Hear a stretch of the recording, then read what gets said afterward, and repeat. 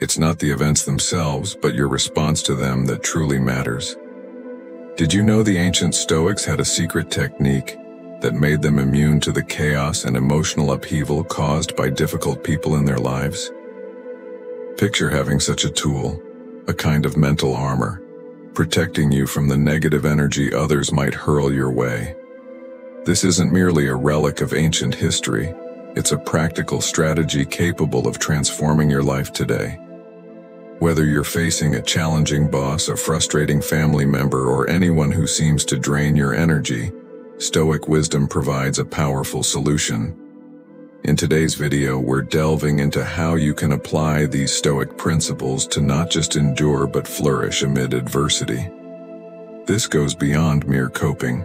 It's about building a life filled with peace, resilience, and profound personal freedom. So, if you've ever felt burdened by someone else's negativity, or if you're simply seeking a more tranquil existence in this hectic world, you're in the right place. Let's embark on this journey together, armed with the timeless wisdom of Stoicism, to uncover the secrets of maintaining serenity no matter what life throws your way. The only thing I ask of you is not to skip this video in any way. If you're here, consider yourself different from the majority. Consider yourself an exception. Now act like one and don't skip any part of the content. Number 1. Minimize the narcissist's role in your life. This idea centers on drawing a line in the sand, deciding how much we allow external forces, particularly a narcissist, to affect our inner peace and tranquility. As Marcus Aurelius once said, "You have power over your mind, not outside events." Realize this and you will find strength. This powerful statement resonates deeply when we face the challenge of dealing with a narcissist. It reminds us that our true power lies not in changing the narcissist or their behavior, often beyond our control, but in altering how we respond and relate to them. In dealing with a narcissist, what we truly control is our reaction, our emotions, and the mental space we allocate to them.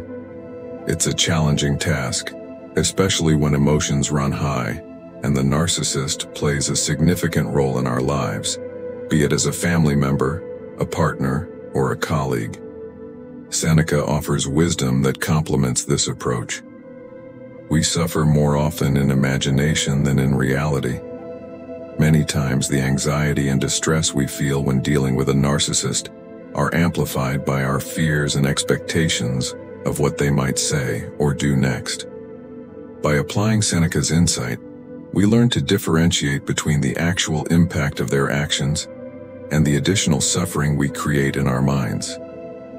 This doesn't trivialize the challenges posed by a narcissist. Rather, it empowers us to reclaim our mental space by focusing on the present reality instead of worst-case scenarios. Let's break this down a bit.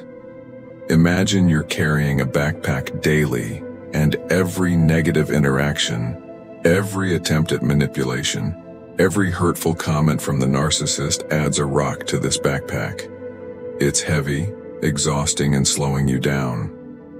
What Stoicism teaches us is that we have the power to stop adding rocks to our backpack. We can't change the narcissist, but we can change how we let their actions affect us. Minimizing their role in our life begins with a conscious decision to shift our focus. This means actively working on redirecting our thoughts and energies toward things and people that uplift us, and activities that bring us joy and peace. It's about creating boundaries, both emotional and physical, that protect our well-being. This might involve limiting our interactions with the narcissist, changing the nature of our conversations to avoid giving them the ammunition to affect us, or in some cases, severing ties altogether. But it's important to acknowledge the emotional toll this process can take. Stoicism doesn't mean suppressing our feelings. It means acknowledging them, understanding them, and then making rational decisions about how to proceed.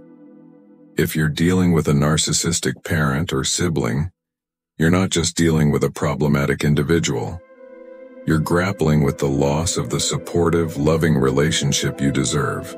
Number 2, Establish and maintain boundaries. Setting boundaries is crucial when dealing with a narcissist. It's about defining what behaviors you will and will not tolerate, and communicating these boundaries clearly and assertively.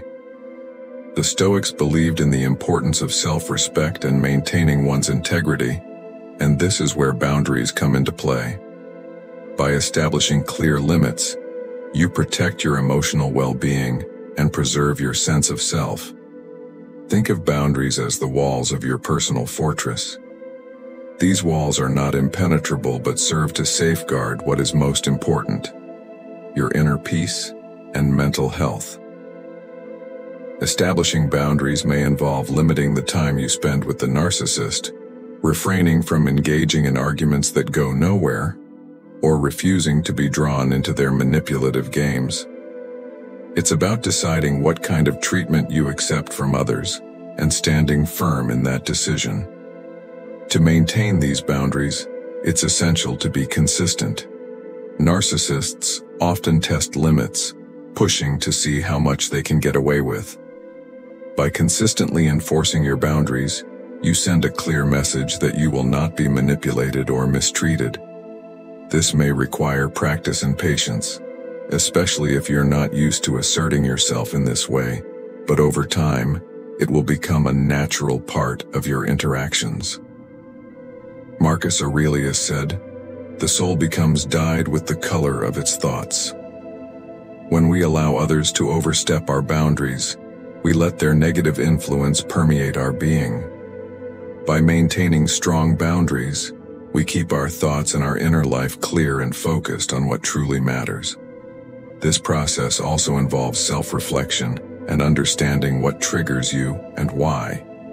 By knowing your triggers, you can better prepare for interactions with the narcissist and manage your reactions more effectively. In some cases, maintaining boundaries might mean physically distancing yourself from the narcissist. If possible, create a safe space where their influence does not reach you. This can be your home, a room, or even a mental space where you retreat to regain your composure and clarity. The key is to have a refuge where you can process your thoughts and emotions without interference. Remember, establishing and maintaining boundaries is not about being harsh or unkind. It's about self-preservation and respect. You deserve to live a life free from the undue influence of toxic individuals. By drawing these lines, you honor yourself and create a healthier, more balanced life. When implementing these strategies, it's crucial to acknowledge that change won't happen overnight. Dealing with a narcissist is often a long-term challenge, and there will be setbacks. The Stoic approach is about progress, not perfection. Each step you take towards minimizing their role in your life and maintaining your boundaries is a victory in itself. By applying these principles, you not only protect your inner peace but also build resilience and strength. The Stoic path is about finding tranquility amidst turmoil and maintaining your equilibrium despite external chaos. By adopting these strategies, you take control of your life, ensuring that your well-being and happiness are in your hands, not someone else's. In conclusion, the wisdom of Stoicism offers profound insights into dealing with difficult people, particularly narcissists. By minimizing their role in your life and establishing firm boundaries, you reclaim your power and protect your mental and emotional well-being. Remember, you have the strength within you to navigate these challenges and emerge stronger and more resilient. Let's continue this journey together, embracing the timeless wisdom of the Stoics to create a life of peace, resilience, and personal freedom. Number 3, practice mindfulness and present moment awareness. In dealing with a narcissist, it's easy to get caught up in their manipulations and lose sight of the present moment. Practicing mindfulness helps you stay grounded and focused on the here and now, rather than getting lost in worries about the past or anxieties about the future. Mindfulness is a core Stoic practice, promoting clarity and calmness in the face of adversity. Mindfulness involves paying attention to your thoughts, feelings, and bodily sensations without judgment. When interacting with a narcissist, this practice can help you become more aware of your emotional responses and prevent you from reacting impulsively. Instead of getting swept up in the drama, you can observe your feelings, acknowledge them, and choose how to respond deliberately. Seneca wisely said, "True happiness is to enjoy the present, without anxious dependence upon the future." By embracing this Stoic principle, you can detach from the narcissist's attempts to control your emotions and stay anchored in the present moment. This doesn't mean ignoring their behavior, but rather maintaining your inner peace and composure despite it. One way to cultivate mindfulness is through regular meditation. Even a few minutes of daily meditation can help you develop a habit of present moment awareness. During meditation, focus on your breath, observing each inhale and exhale without trying to change them. If your mind wanders, gently bring your attention back to your breath. This practice trains your mind to stay present and can be incredibly beneficial when dealing with stressful interactions. Another aspect of mindfulness is practicing non-attachment. The Stoics taught that we should not attach ourselves to external outcomes, but rather focus on our internal state. When dealing with a narcissist, non-attachment means not letting their actions dictate your happiness or self-worth. You acknowledge their behavior, but you do not let it define you. Imagine you're standing in a river, and the narcissist's words and actions are like the current trying to pull you downstream. Mindfulness is like planting your feet firmly in the riverbed, staying rooted and stable despite the flow around you. By focusing on the present and not attaching yourself to the turmoil, you maintain your stability and peace. Incorporate mindfulness into your daily routine through simple practices like mindful breathing, mindful walking, or mindful eating. When you eat, take the time to savor each bite, paying attention to the flavors and textures. When you walk, notice the sensation of your feet touching the ground and the rhythm of your steps. These practices help you cultivate a state of present moment awareness that you can carry into your interactions with the narcissist. Additionally, journaling can be a powerful tool for mindfulness. At the end of each day, take a few moments to write about your experiences, focusing on how you felt and how you responded. This reflection helps you become more aware of your patterns and progress, reinforcing your commitment to staying present and mindful. Remember, mindfulness is a skill that develops over time with practice and patience. It's not about achieving a perfect state of calm, but about consistently bringing yourself back to the present moment, no matter how many times you get pulled away. By practicing mindfulness, you build resilience and fortitude, empowering yourself to handle the challenges posed by a narcissist with grace and poise. In summary, practicing mindfulness and present moment awareness is a vital component of dealing with a narcissist. By staying grounded in the present, you prevent their behavior from overwhelming you and maintain control over your emotional responses. Embrace the Stoic principles of mindfulness to cultivate inner peace and resilience, ensuring that you remain calm and centered regardless of external chaos. Together, let's continue this journey, armed with the wisdom of the Stoics, towards a life of tranquility and empowerment. Number 4, embrace emotional detachment. Emotional detachment is a powerful Stoic strategy when dealing with a narcissist. It means not allowing their actions and words to trigger intense emotional responses in you. By cultivating a sense of detachment, you protect your inner peace and maintain control over your emotions. Epictetus taught that it's not what happens to you, but how you react to it that matters. This principle is particularly relevant when dealing with a narcissist. Their goal is often to provoke a reaction, feeding off the emotional energy they extract from you. By practicing emotional detachment, you deny them this power and preserve your mental and emotional well-being. Emotional detachment doesn't mean becoming cold or indifferent. Rather, it involves acknowledging your emotions without letting them overwhelm you. It's about observing your feelings from a distance, recognizing them without being consumed by them. This practice can be challenging, especially in emotionally charged situations, but it is achievable with consistent effort. One way to cultivate emotional detachment is through cognitive distancing. When you feel a strong emotional response to the narcissist's behavior, take a step back mentally and view the situation from a third-person perspective. Ask yourself how an impartial observer might interpret the situation. This mental shift helps you see things more objectively and reduces the intensity of your emotional reaction. Another technique is to focus on your breathing.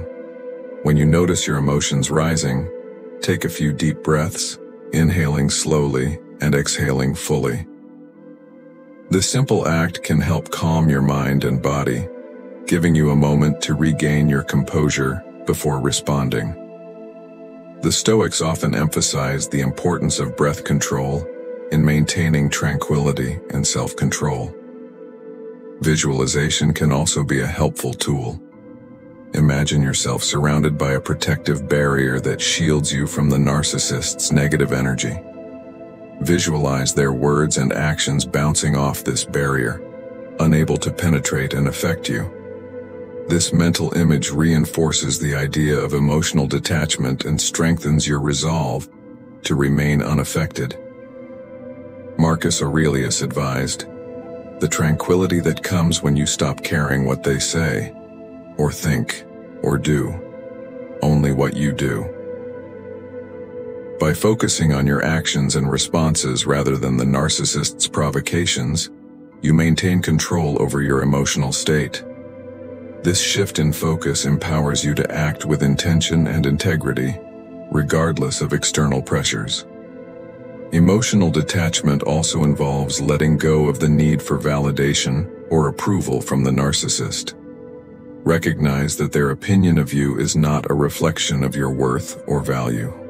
Your self-esteem should come from within, rooted in your own principles and values, not in the fleeting and often manipulative judgments of others. Journaling can again be a useful practice for emotional detachment. Write about your interactions with the narcissist, focusing on your emotional responses and how you manage them. Reflect on what worked well and where you might improve. This practice helps you gain insights into your emotional patterns and reinforces your commitment to staying detached. It's important to note that emotional detachment is a process, not an immediate change. Be patient with yourself as you work to develop this skill. There will be times when you feel more affected than others, and that's okay. The key is to keep practicing and gradually build your resilience. In conclusion, embracing emotional detachment is a crucial step in dealing with a narcissist. By not allowing their behavior to trigger intense emotional reactions, you protect your inner peace and maintain control over your emotions. Utilize Stoic principles and techniques to cultivate this detachment, ensuring that you remain centered and composed regardless of external provocations. Together, let's continue this journey, harnessing the wisdom of the Stoics to create a life of tranquility, resilience, and personal empowerment. Thank you for joining me on this journey into the wisdom of Stoicism and its practical applications for dealing with narcissists. I hope these insights and strategies have provided you with valuable tools to protect your inner peace and navigate challenging relationships with greater resilience. Remember, this journey is not about perfection, but progress. Each small step you take towards minimizing the influence of toxic individuals and maintaining your emotional well-being is a significant achievement. Be patient with yourself and allow the timeless teachings of the Stoics to guide you towards a life of tranquility and empowerment. If you found this video helpful, please consider liking, sharing, and subscribing for more content on practical wisdom and personal growth. Your support means the world to me, and I look forward to continuing this journey with you. Together, let's build a community rooted in strength, peace, and profound personal freedom. Stay strong, stay centered, and remember, you have the power within you to create a life of serenity, no matter what challenges come your way. Thank you, and until next time, take care.